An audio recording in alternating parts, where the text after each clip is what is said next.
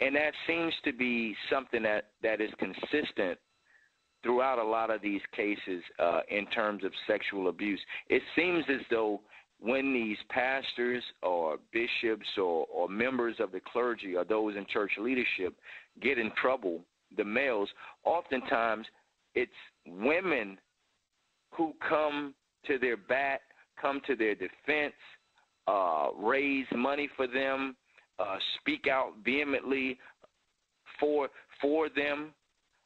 Why is it so many women who are willing to speak up for pastors and clergy who are accused of sexual abuse, oftentimes against women? Right. That's something that is, I'm still scratching my head about. And I know in this case with Bishop Charles Brown, the report that I read said that there were numerous women at his hearing. One of the things I think with a predator who is a pastor, and again, I'm only going on reports that for public reports in terms of Charles Brown, and so my comments are based on these reports. Anyone who wants to read these reports can go to Kojic Abuse Watch or reportKojicAbuse.com, and we generally have all of them linked or archived somewhere. So that's where my point of reference is from.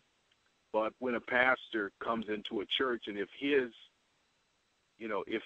and I don't know if these people start out like this, brother DJ. I want to say that. I don't know if they start out wicked. I don't know that.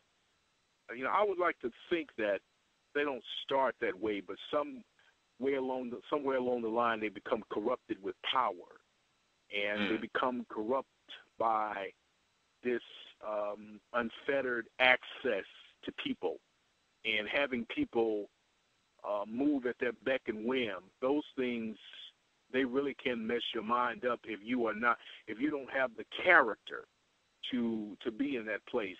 But I think that just from my own experience, it looks like sometimes the first persons they have to, quote, get on their side is the women.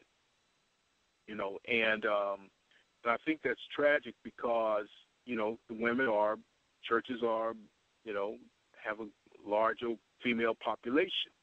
And so this man becomes sometimes the alpha male of the congregation. And I noticed that in churches, I detest this because even the sermons are feminized.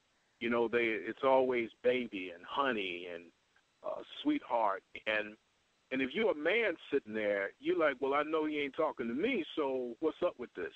It seems like it's directed at women to stroke them, to condition them. Maybe something's already going on. I don't know. Maybe something's already going on, and you know that if you got those women in your corner, pretty much, they're going to be the ones to raise the money, like you said, and support you vocally. And it has been the case quite a number of times. And this is what these folk want. They want somebody to, throw up the smoke screen to make it seem like, hey, this is a good man. This man, he came and prayed for my daughter when she was sick. This man visited me when I was in the hospital. And people can do that. As a matter of fact, they, like I said, they cultivate this sort of benevolent image so that you would never think that they were doing the other things that they were doing, that they've been accused of doing. And so this is where the controversy arises because people say, oh, he's a good man. But other people know truth. They know a side of this person that is not what you see up in church on Sunday. So you have this sort of back and forth controversy with people, and it sometimes muddies the water to the degree that you really don't know what's going on in these cases. And that's and you're exactly right. And what we oftentimes describe that is in a term we call psychological pimping, where you take control of a person's mind first.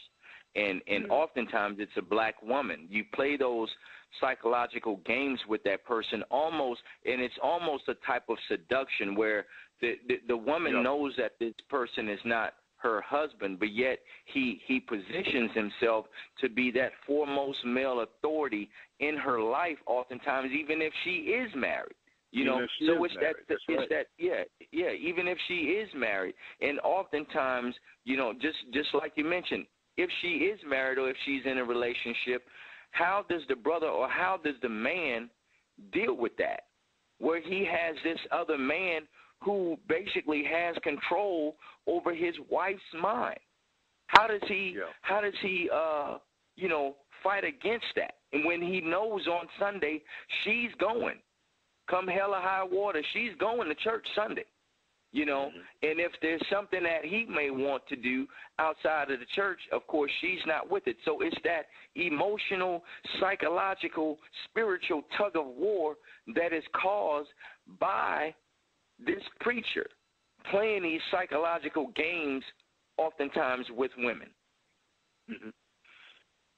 Yeah, and I think that's a lot of what keeps men away from churches, is because they know that this alpha male pimp game is going on, and you know, so what chance do they stand in there when you are relegated to just a troublemaker, or you don't want to, quote, get with the vision because somebody's trying to eye your wife down, or you know that they're playing psychological games to gain her trust. And trust me, I have heard and know personally of horror stories just like that. So this ain't something we pulling out of thin air talking about.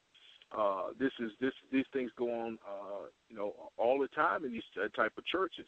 Now, again, I want to sort of balance it by saying that not all churches are like this.